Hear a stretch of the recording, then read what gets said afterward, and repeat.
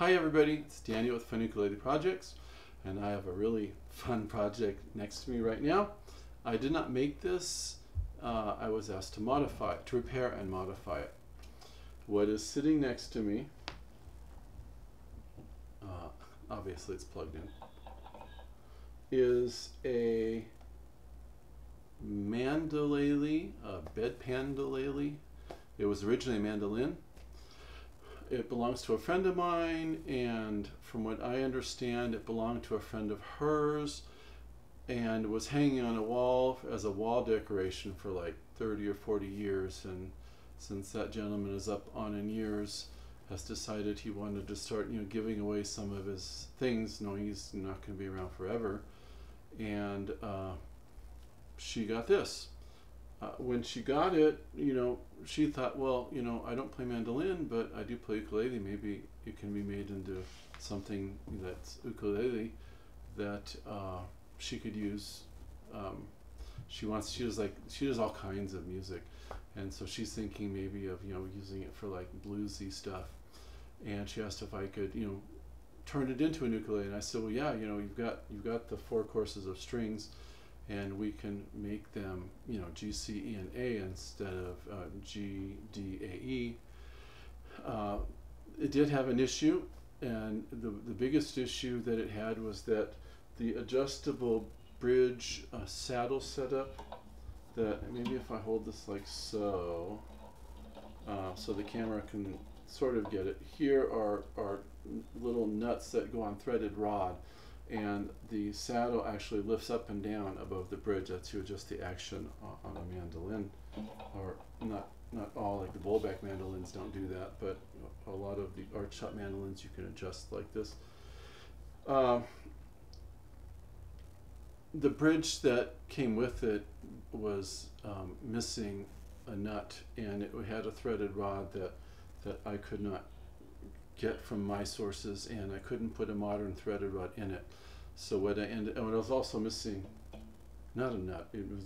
No, actually that's right. It was a nut.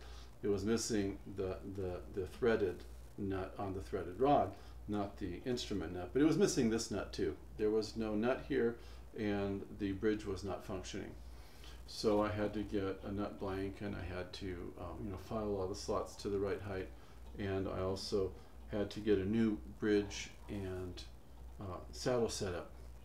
That presented some challenges because you see the newer bridge saddle setup was actually narrower, width-wise this way. You probably can't see that this way than the old one, and a little taller. Well, what I had to do is I had to make little feet that would go on either side of the end of the bridge, the part that fits inside to the holes for the toilet paper holder. I think that's really cute, that the bridge saddle is made from the holder for that is made from a toilet paper holder inside a bedpan. Now, what I ended up doing was, as I said, I made the feet, and then the other issue I had was that the saddle itself was too tall, and I couldn't just shave any wood off the top, because with the way these threaded rods work is they put pressure on the saddle on these sides, like here and here, but underneath that wood, and if it gets too thin they'll pop through.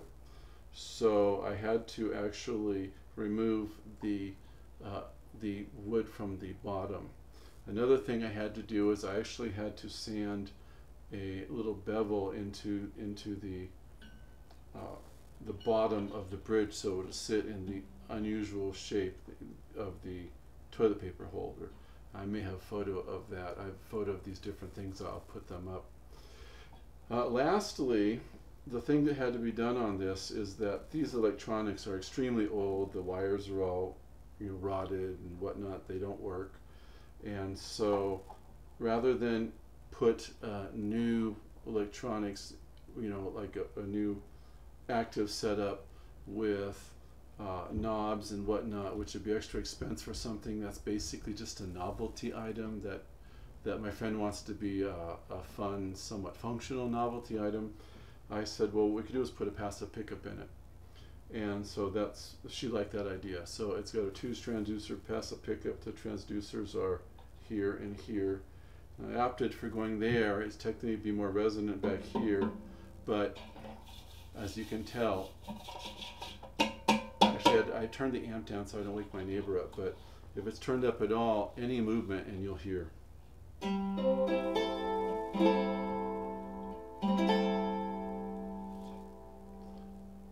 I'm not even going to try to play this. It's right-handed. It's a 4-course instrument.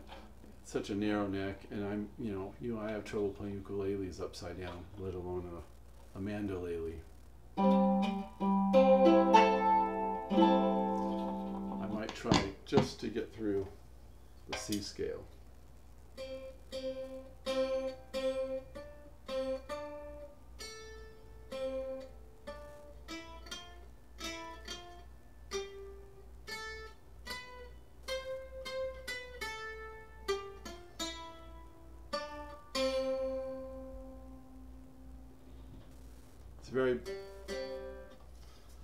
It's a really fun instrument.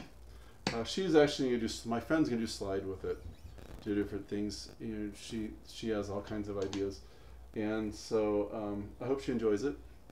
It was a fun, very unique project to work on. And so I just had to share it with you. Anyway, thanks for watching. And